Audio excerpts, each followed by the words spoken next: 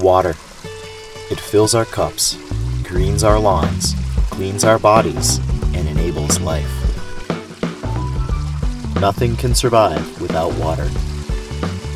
It is the backbone of island ecology.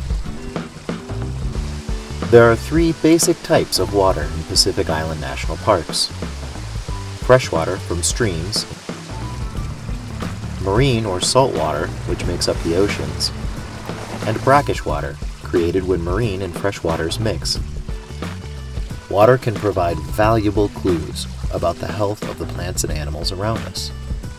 Even small changes in temperature, nutrients, acidity, or oxygen levels can have major impacts on the water in our islands, especially on sensitive plants and animals that rely on certain water conditions for life.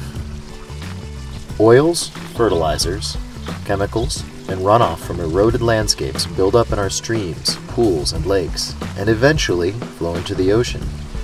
Using cutting-edge water quality testing equipment, National Park Service inventory and monitoring scientists record the physical and chemical characteristics of the very water that island and ocean life depends on for survival. What we do in the water quality station is we first drop down these canisters called Niskin bottles.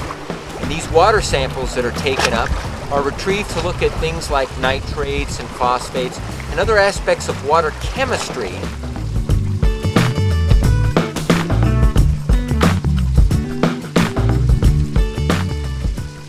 We're very concerned in the National Park about sediments on reefs. And a lot of it is tied in with erosion and poor landscape or land use practices that essentially leave ground or areas open and exposed so that when it rains real hard, they come flushing down into the ocean. And we're trying to get a handle on how much sediment is coming into the ocean, where it's ending up, and if it has any deleterious effects on the coral reef environment and the fish communities. Whether in the sea or on land, water quality measurements reveal much about the health of the environment. Through the monitoring program, we get a sense of whether these are changing or not.